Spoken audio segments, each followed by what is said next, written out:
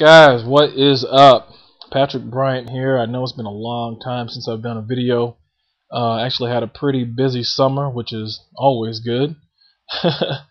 More jobs means I can pay some bills. So I'm going to be doing a few just short videos, and this first one's just going to talk about the most popular question, I think, and that is, what brush do you use in Photoshop? So the painting that's going on in the background is just random, just something to look at, just some little character I was just playing around with. So yeah, what brush do you use in Photoshop? I know I asked that question 100 times. I sought many answers, viewed many tutorials, read many tutorials.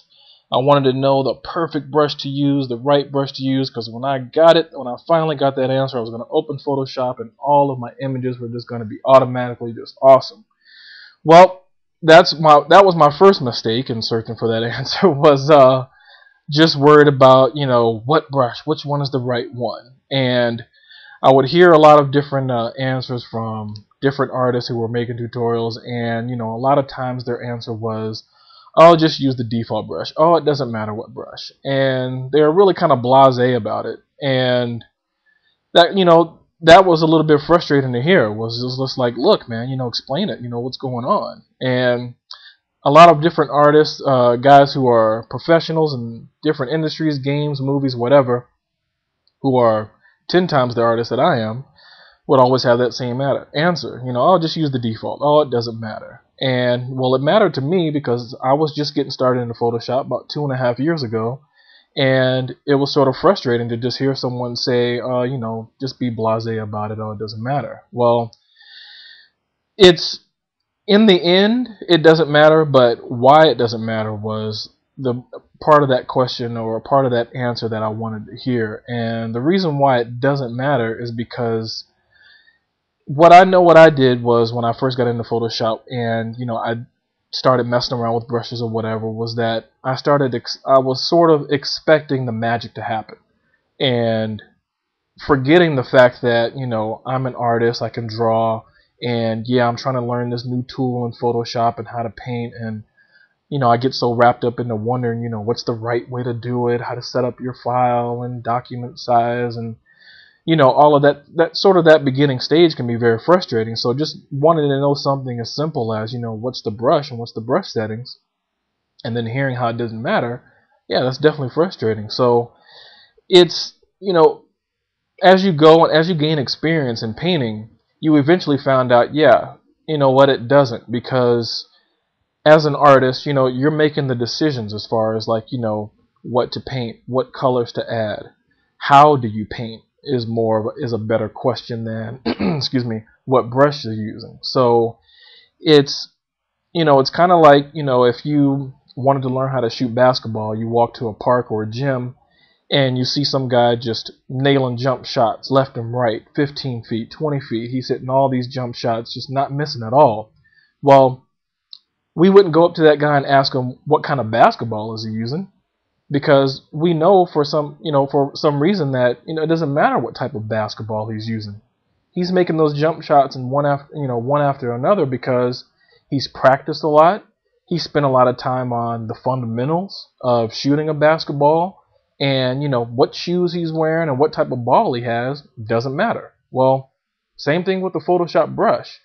That the hours of practice, the understanding of design, the understanding of value, applying colors, that's the stuff that comes with practice and time. And as far as the brush that you're using, yeah, you know what? It doesn't matter. It's just a tool.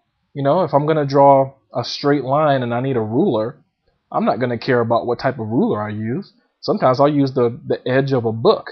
I mean, it doesn't even matter. I don't even think about it because I know what the end result is going to be. I know it's going to be a straight line once I use a ruler. It doesn't matter what type of ruler I use.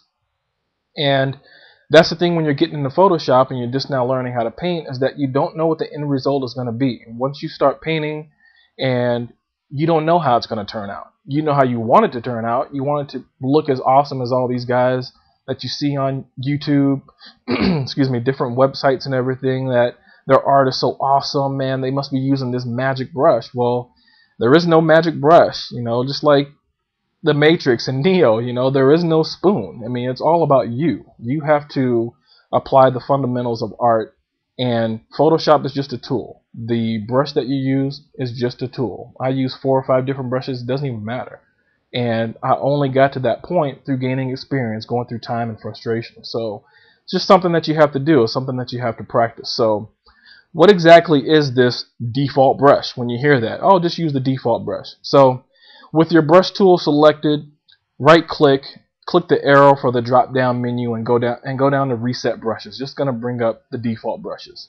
Okay, right here near the top, there's one that reads 19 hard round 19 pixels. Select that one. Go up to the brush tab up here at the top, and you want to go to brush tip shape and adjust the spacing down to about 10%. Now this is personal preference, and that's just through experimenting. I like it at about 10% or lower. I go to shape dynamics and I uncheck it. I turn it off. I make sure smoothing is on, which it will be, and then I go to other dynamics and I set the flow and opacity jitter to pin pressure. That's it. That's the famous or the infamous default brush. Just use that one. Well, that's the default brush. Now, once you go in there and you start painting with it, now it comes down to how's it feel to you. You know, some guys like to use a hard round brush. They don't use the pin pressure and opacity jitters. The opacity and flow set to pin pressure. They just don't even use it. Some guys just like to just choose the hard round brush, and they adjust their opacity manually at the top of the screen. You can use that using the number keys or whatever. So how the brush feels to you, you're gonna have to just go in there and just start painting, start messing around with it. What happens when I apply it to the canvas. And what you'll come to find out is that you're going to adjust the settings according to your liking.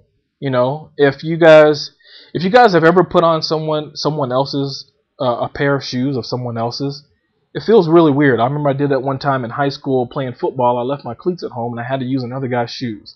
It felt really weird just putting my feet in someone else's shoes. It's like, you know, the cleats that he had were like formed and shaped to his foot. Well, I'm putting my foot in there. It just felt weird. I'm like, well, Photoshop brushes are kind of that way. You know, this one professional over here might use a certain setting, and then I try to use it. Well, it just doesn't quite feel right to me. And it's the same thing. Go in there, set up the brush, or just use the default brush, and from there start using it. See what it feels like. I remember spending hours just scribbling on a blank canvas and just going with black and just what happens when I apply this much pressure or this little pressure.